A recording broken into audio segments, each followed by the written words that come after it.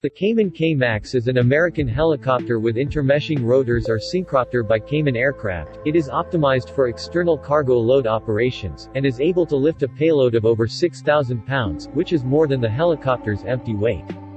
Kmax also has an unmanned aerial vehicle version with optional remote control, and has been developed and evaluated in extended practical service in the war in Afghanistan. The unmanned version of this helicopter was developed by Kaman Aerospace and Lockheed Martin. After being out of production for more than a decade, in June 2015, Kaman announced it was restarting production of the Kmax due to it receiving 10 commercial orders.